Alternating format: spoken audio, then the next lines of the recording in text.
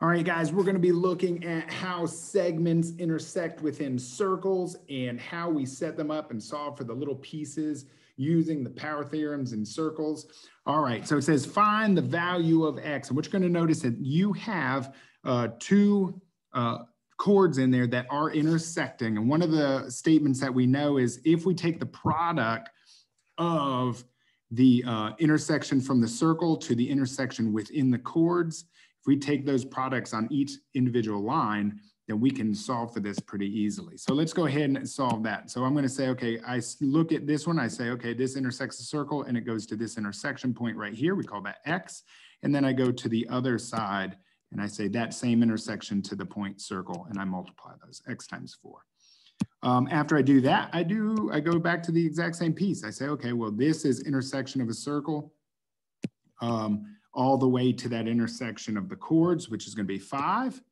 And then I multiply it times the intersection of those chords back to that circle. So 5 times 8. Once I know that, I just do some basic algebra and start solving it out. 5 times 8 is 40.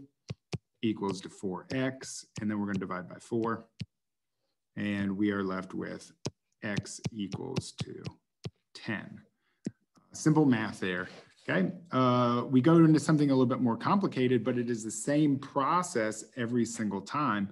We are looking for the point of intersection for each piece of the segment. So let's go ahead and do this. I like to start with the easy one. Let's go here. I'm going to say, I look at the point of intersection, and I go to the circle. Okay, and I know that this segment is 3 times, then what I do is I say, well, let's look at the whole entire segment from this point of the intersection all the way through to the intersection of the lines in this case, which is going to be 5 plus 3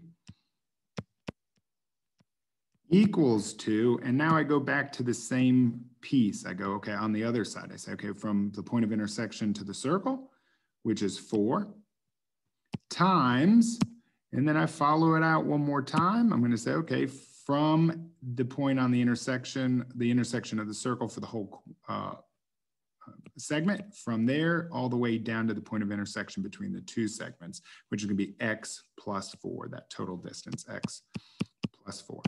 Once we do that, it's just simple arithmetic there. So 5 plus 3 is 8. Equals to 4x plus 16. I can distribute that if I want to. We don't have to do it that way. 24 equals to 4x plus 16. Subtract the 16 out.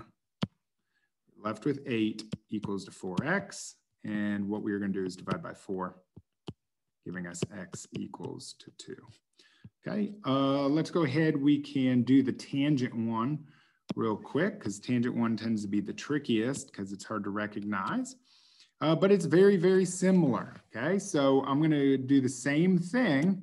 I'm going to start with the point on the circle, the intersection to the intersection of the two segments, and you'll notice that that is 4.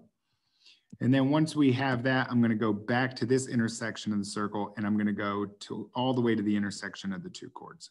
Or the two segments, I'm sorry, which is x plus 4. That is the total length. X plus 4 is that total length.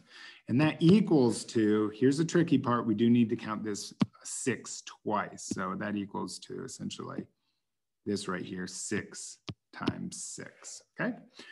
From there, it is just algebra. So once again, 4x plus 16. Distribute that 4 in there, equals to 36. We subtract 16. That's going to give us 20, equals to 4x. And after we divide by 4, x will equal to 5. Right? Hope that helps you all out with these. Try to figure out that last one with the tangent. You should do pretty good with it. And those are all of our circles and segment properties when it comes to proportionality.